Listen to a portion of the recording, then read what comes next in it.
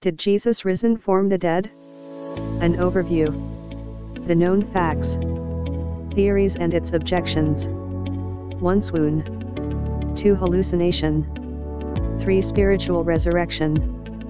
4. Theft. 5. Wrong tomb. He is not here, for he is risen, as he said. Come, see the place where the Lord lay, Matthew 28:6. The known facts.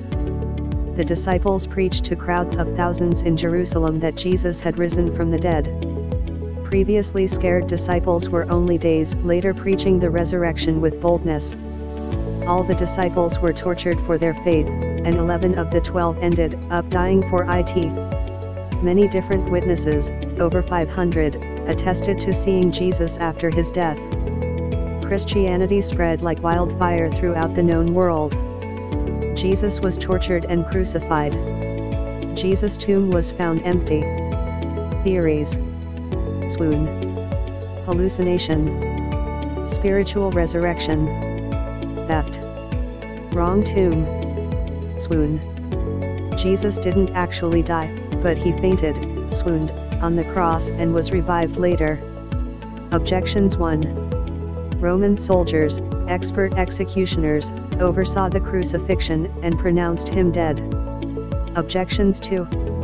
How could Jesus, after being tortured, crucified, speared, and buried, unwrap himself, move a stone, defeat soldiers, and walk 7 miles? Objections. 3.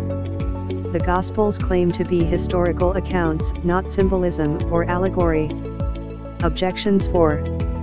The disciples were devastated by the death of Jesus. Hallucination. Jesus' followers saw him in their imaginations. Objections. 1. On multiple occasions and under various circumstances, different individuals and groups of people experienced appearances of Jesus alive from the dead. Objections. 2. The story is simple and lacks signs of legendary embellishment. Objections. 3. Jesus' glorified resurrected body still has physical features, he could eat, and be touched. Objections. 4. Would the disciples allow themselves to be martyred for an elaborate hoax? Spiritual resurrection. Jesus only rose from the dead in a spiritual sense. Objections. 1. The original disciples believed that Jesus was risen from the dead despite their having every predisposition to the contrary.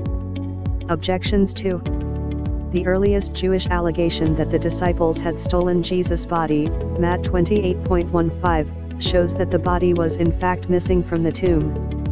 Objections. 3.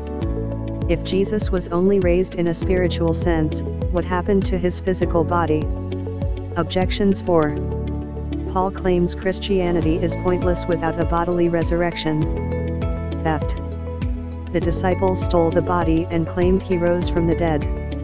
Objections. 1. The Gospels claim to be historical accounts, not symbolism or allegory. Objections. 2. To steal the body, the disciples needed an elaborate plan including bribed guards, sufficient motive, a place to dispose the body, faked witnesses, all with everyone taking the secret to their grave. Objections. 3.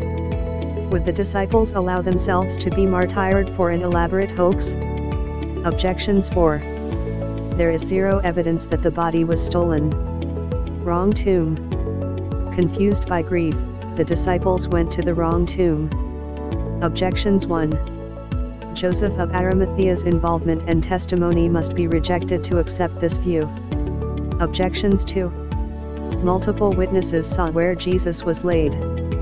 Objections. 3. If the disciples accidentally went to the wrong tomb, all one would have to do to disprove it is to go to the right one. Objections. 4. Contemporary scholars have almost universally discounted all of these theories. None of these naturalistic theories succeeds in meeting the conditions, as well as the resurrection theories. God raised Jesus from the dead. That if thou shalt confess with thy mouth the Lord Jesus, and shalt believe in thine heart that God hath raised him from the dead, thou shalt be saved. For with the heart man believeth unto righteousness, and with the mouth confession is made unto salvation. Romans 10:9-10. God bless you all.